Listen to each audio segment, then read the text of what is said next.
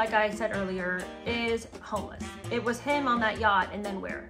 So he arrives in Europe and takes a special Pullman car all the way to Austria, where, since he has nowhere to go and it's been discovered by his friends that he has nowhere to go, the Baron Eugene and Kitty Rothschild opened up their home of Schloss Enzenfeld, and it's just outside of Vienna. And they let him stay there indefinitely until he and Wallace can come together and be married and make up their own home. Now, you guys, Kitty Rothschild is hosting him. As I've alluded to in the last episode and in this one, you are going to be shocked at the way he treats her and her home and her generosity. It is mind-blowing. I don't know if I've ever read about somebody who is this entitled and who is this shameful and without manners. Well, his initial euphoria had now vanished at the reality of his position. On Sunday, the 13th of December, the Archbishop of Canterbury had preached his sermon berating the Duke for seeking, as he said it, happiness in a manner inconsistent with the Christian principle of marriage and within a social circle whose standards and ways of life are alien to the best instincts of his people. Ruined by his disastrous liking for vulgar society and by his infatuation for Miss Simpson, the Duke had been sufficiently angry to consult his lawyer about a lawsuit over that sermon that was preached. So, I mean, Meghan and Harry, where are you? That sounds exactly like the sort of thing they would do. But he's realizing that this romantic gesture that he feels he's living out, this fantasy that he's living out, is not being supported. And up until this point, he'd been sort of able to just sort of breeze past everybody else's tears and angst about it because he was getting his way. But now that he's homeless and has nowhere to go and he's having to fall on the, kindness of his, extensive group of friends, now he's starting to realize that maybe it isn't all as beautiful as he once thought it was. Well, not only did the Archbishop of Canterbury have a couple of spicy words for him, but even those closest to him who had worked for him were so glad to wash their hands of him. It says here, there was a relief in official circles that the abdication crisis seemed to have blown over and the couple neutralized. Amongst those who knew the Duke well, he was not missed. Harold Nicholson noted in his diary after lunching on the 14th of December with the Duke's former assistant private secretary, Sir Alan Tommy Lascelles, how he, quote, is so relieved at the fall of his master that he was almost indiscreet. He says that the king was like the child in the fairy story who was given every gift except a soul. There was nothing in him which understood the intellectual or spiritual sides of life, and that all art, poetry, music, etc. were dead to him. He had no friends in this country, nobody whom he would ever wish to see again. He was without a soul, and this made him a trifle mad. He never cared for England or the English. He hated his country since he had no soul, and he did not like being reminded of his duties. That's a pretty damning sketch. You have to wonder how much of that is true and how much of it was written as a response to the stinging unfairness of the whole situation. I mean, to repeatedly 3 times say this person had no soul is pretty alarming. But, I mean, obviously it's hyperbole, yet I do think that he was of such profound mental, emotional, and intellectual capacity. He was so bereft of these things that I suppose being around him was tiring.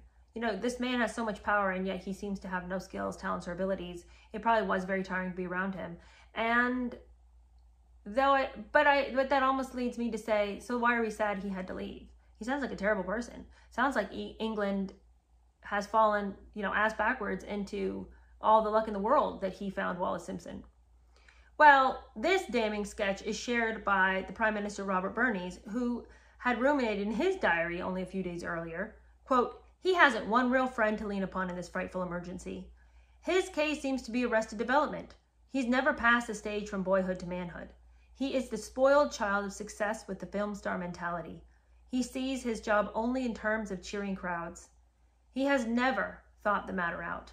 He imagined that he would quietly retire into private life, leaving his brother to perform the dreary ceremonial functions while he spent a tranquil life gardening at Fort Belvedere and holidaying on the Riviera, occasionally emerging to open a hospital or review the fleet and receive the cheers that mean so much to him. For the first time, he has been brought up against the fact that abdication means exile, and that for the rest of his life, he can serve no useful purpose. Well, was that written about Harry or was that written about David? Because both of those men seem to be equally described in this passage. Yes, these people, both of these men, act like spoiled children with a film star mentality. Arrested Development, absolutely. How many times did we make that diagnosis when we were reading other books about Harry? And even this, he never even thought the matter out. How would it really go if he left his country? How would people really feel about that? And how he thinks he can just retire quietly to private life while his brother picks up the pieces, while his brother does all the hard work. And he thinks that he's just going to be able to come out and open that hospital or examine the fleet and everyone's just going to cheer for him and then he can just go back to doing whatever. That's exactly what Harry thought was going to happen. You know, I mean, what does matter with these men? You know, why are they just so selfish and so entitled to all of their own happiness at the expense of everybody else's? After these two separate, horrific character sketches by two separate people, we can assume that having David in your home would have been a trial akin to nothing else that Kitty Rothschild had ever experienced. In the greatest understatement of the year, Lowney states that Windsor was not an easy houseguest. Kitty Rothschild had brought staff from her home in Paris and made great efforts to ensure that Schloss was welcoming, giving him a suite of rooms comprising of a bedroom, a drawing room, a library, a smoking room, a bathroom, and yet he remained depressed and frustrated. He had a bad attitude every time she saw him. He spent his entire time watching Mickey Mouse movies.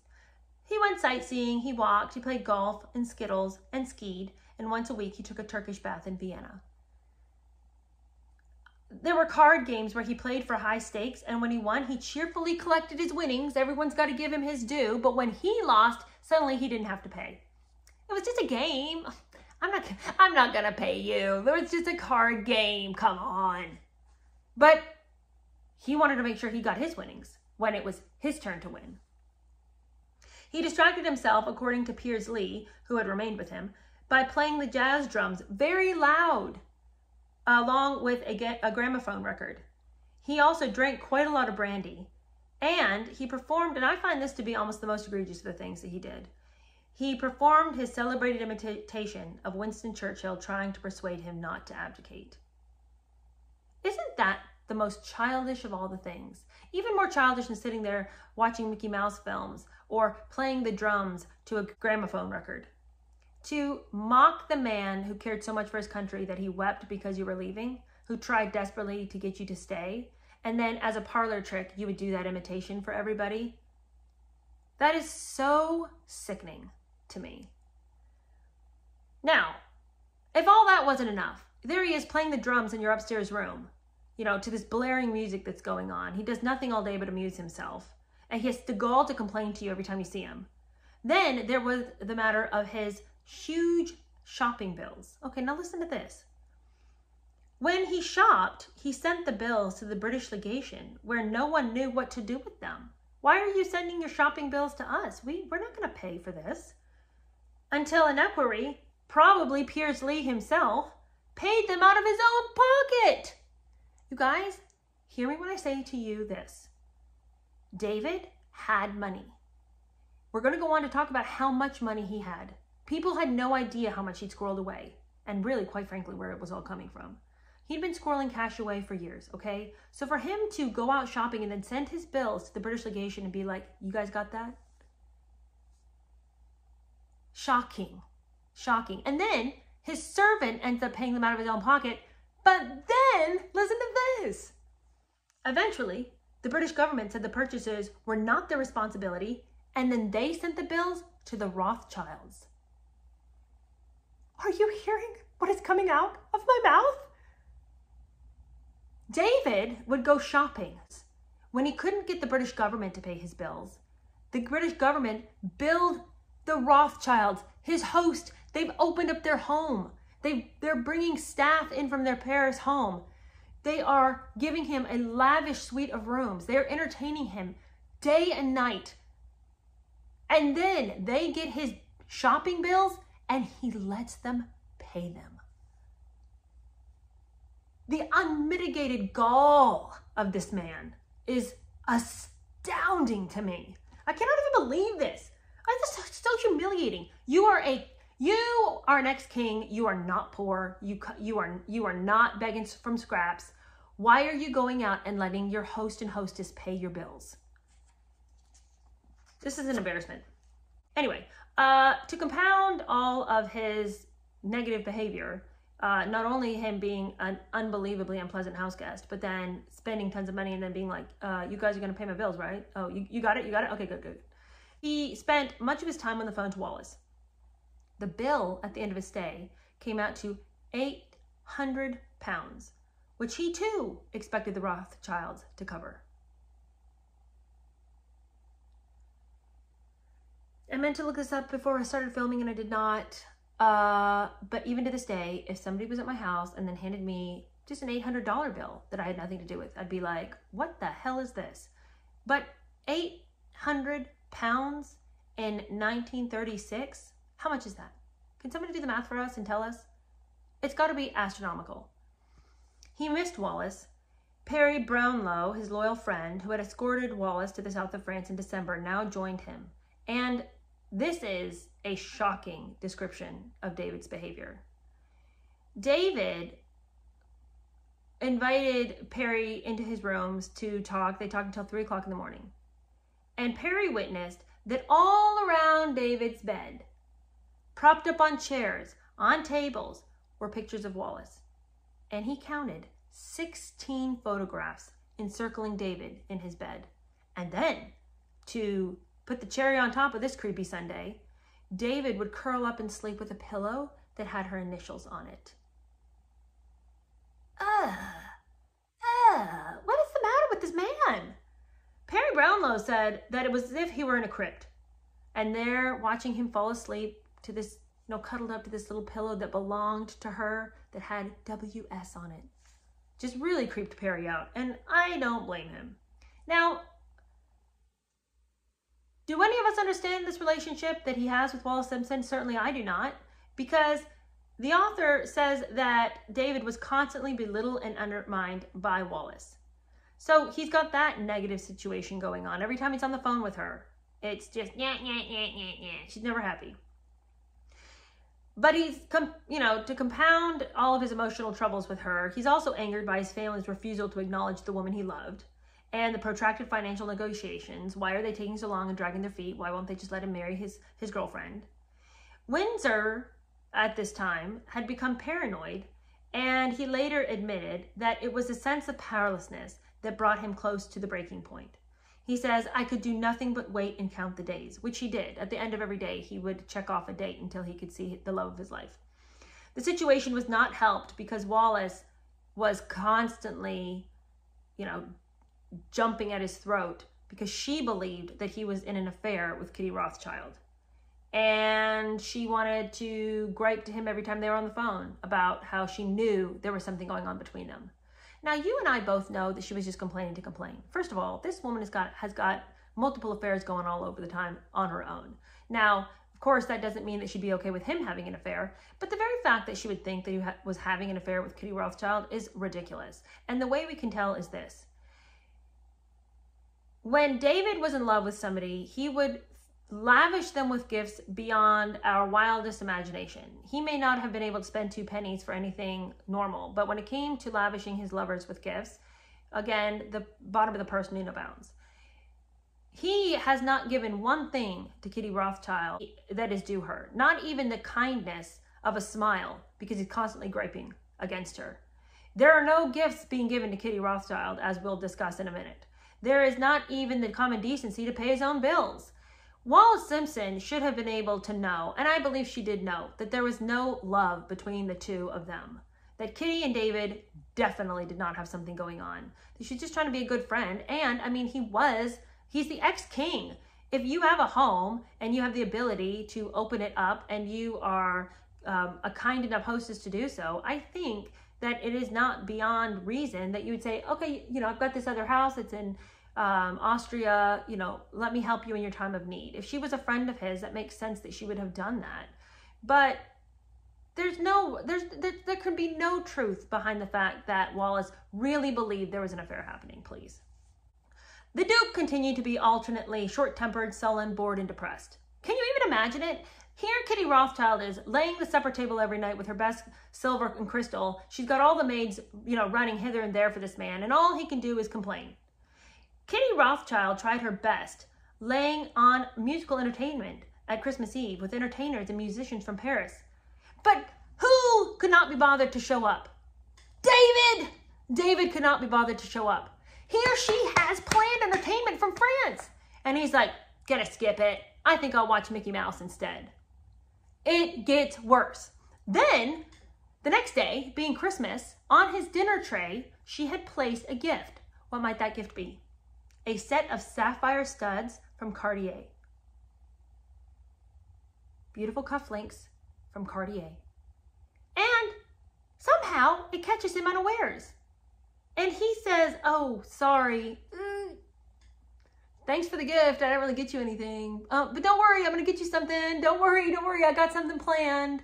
And then later that day, what does he give her? An autographed picture of himself. That's so lame and junky. That is so lame and junky. How about pay some of the bills that have been piling up? That would be a Christmas present. I despise this man with every fiber of my being. I dislike him maybe even more than I dislike Harry. And that's really saying something. Now, because he's so down in the dumps, he asks that his friend, his dear friend, Edward Fruity Metcalf, come help him in his dire need. He's just devastated about where his life is. He's just lonely. Old Kitty's not bringing it like she should. He's still depressed, and would his friend come and see him? So out of the generosity of old Edward Metcalf's heart, he decides to come. Now, I would say that Edward Fruity Metcalf is a man of questionable associations. His wife used to be the mistress of Oswald Mosley, who was the president of the fascist chapter in England. So I would say that perhaps old Fruity Metcalf, as they called him, was not all he could be. But regardless, he comes to his friend in his time of need. And I'm grateful for him because he has some choice pieces to relate to us about David's behavior behind the scenes. He's writing daily letters to his wife, telling her about all the shenanigans over at the Schloss. And he says to his wife, of course, David's on the line for hours and hours every day to Cannes, meaning to Mrs. Simpson. He says, I somehow don't think these talks go well sometimes. She seems to be always picking on him or complaining about something that she thinks he hasn't done and ought to do. All he is living for is to be with her on the 27th April. As we came back every night after skiing, he says, one more day nearly over. It's very pathetic. Never have I seen a man more madly in love. The problems continued, relayed in Fruity's daily letters to Baba, his wife. He called her Baba. She is at him every day on the phone. He always seems to be excusing himself for something or other, wrote Fruity on January 27th. I feel so sorry for him. He's never able to do what she considers the right thing. And then he wrote, the evenings lately have been dreadful. He won't think of bed before 3 a.m. And now he started playing the accordion and the bagpipes. Y'all, it was the drums before, but now he's dragged out the bagpipes. God have mercy. Last night there was a terrible row on the phone. Wallace said she'd heard that he was having an affair with Kitty. This is damn funny. But I can tell you it's no joke last night. He got into a terrible state. Their conversation lasted nearly 2 hours. And then he goes on to say, David pays for as little as he can when we go anywhere. I don't believe I'll be able to stick it here much longer. And the other person who was real sick and tired of the whole thing was Kitty Rothschild herself. I mean, she had done everything for this guy, and the complete and total ingrate is what he was. Kitty Rothschild had had enough, and that day she returned to Paris. The Duke was still in bed, and as Fruity reported, never saw her to say goodbye or thank her for all that she had done. She was frightfully hurt, and I don't blame her. He's awfully difficult at times, and this is the worst thing he's done yet. I went down to the station with a letter which I got him to write to her, and that made things a bit better. He also never saw the servants to tip them or thank them. All due to more damn talking to cans. It never stops. Can you even believe this? His hostess, who has done everything for him this entire time. He's so ungrateful to her, she finally decides to just go home. And he doesn't even have the common decency to get out of bed to say goodbye to her. Nor does he have the common decency even to write her a thank you note until Metcalf was like, hey, dude, could you not thank the lady for everything she's done? Here's a piece of paper, here's a pen, say these things, write them down, I'll go take it to her. But don't do this, this is so rude.